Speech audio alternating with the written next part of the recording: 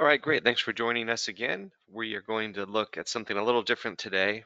Instead of a theta trade, let's just go back in time. We'll use our time machine, our trade simulator, and we're going to compare a Dragonfly to a Condor with a Russell 2000 index trade. And before we do, I'll scroll down. You can take a look at the risk disclosure here. You might want to take a picture of that or screenshot, but keep in mind that past performance is never a guarantee of future results and only risk capital should be used when trading. Okay, so here we go. We have a trading simulator. You can access that right up here in the menu, and I've already loaded a couple. We're going to look at the week 3 May expiration on the E-mini Russell 2000, and this is an iron condor trade. And here's what it looks like on the graph. Let me squeeze this down so you can see a little bit more of the screen. You'll notice there's a series of buttons here that look like a tape recorder, if you remember those things. And you can step forward and see how the trade would be playing out day by day. And you'll notice the RTI colors are changing from green to yellow and so forth. I won't go into all the details on that, but essentially that means a slightly bit of elevated risk when it turns yellow. And you can see the trade is still negative, and that's because theta decay hasn't really had a chance to work yet. But now the RTI is back to green, and the trade is now profitable, and it's matured enough here on May 3rd, and we have a blue RTI, and that means it's time to take profits. So that can be done automatically. ThetaTrader will scan your account, and when you have a blue RTI, the order is placed automatically for you. So keep that in mind. That's on May 3rd.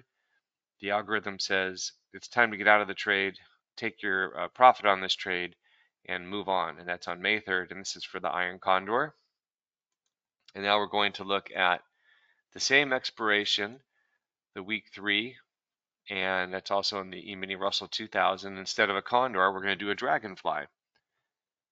So we'll go ahead and just kind of step day by day. And of course, you can go right to the end at once, but this is just for demonstration purposes. You can see the RTI changing colors, similar to what it did.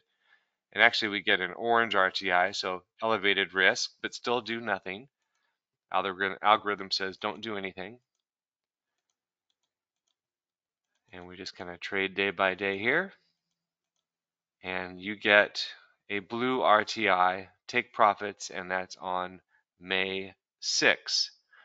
So you can see sometimes there's a difference between the Dragonfly and the RTI and the Condor in terms of the RTI, and that's just because of the different trade structure. So May 6th, you get a signal on the Dragonfly to take profit, and then here on May 3rd, you had a signal on the Condor.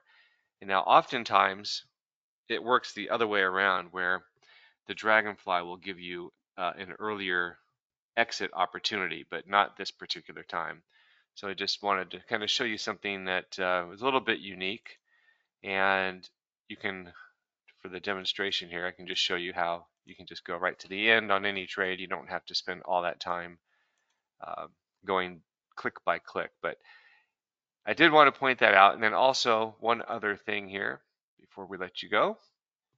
You'll notice the trade structure on the Dragonfly with the 3 legs on the puts and the 3 legs on the calls. And of course, that differs from the Condor with the 2 legs on the calls and the 2 on the put. And the short puts here on the Dragonfly, you would be selling 4 of these and then buying 1 higher strike price and then 3 further out of the money. And the same structure with the calls, selling 4 calls, and then you would buy 3 further out of the money calls and then 1 closer to the money call. So that's the difference in the structure on the Dragonfly versus the Condor. And we like the Dragonflies a lot. We probably do more of those than Condors. Oftentimes, a Condor might get under pressure and turn into a losing trade, and a Dragonfly will not. And or you can exit the Dragonfly earlier than a Condor, typically speaking. Not in this particular case, as you saw, but just wanted to point that out, kind of an anomaly. You don't see that often where the Condor actually matures more quickly than the Dragonfly. Okay, very good. That'll do it. And we encourage you to sign up for a free demonstration account. You'll get trade alerts for free, and you can play with the simulator. And I think you really enjoy using ThetaTrader. It's intuitive and user-friendly. Use the link below to sign up and get a free demo account, and we'll talk to you next time. All right, bye-bye.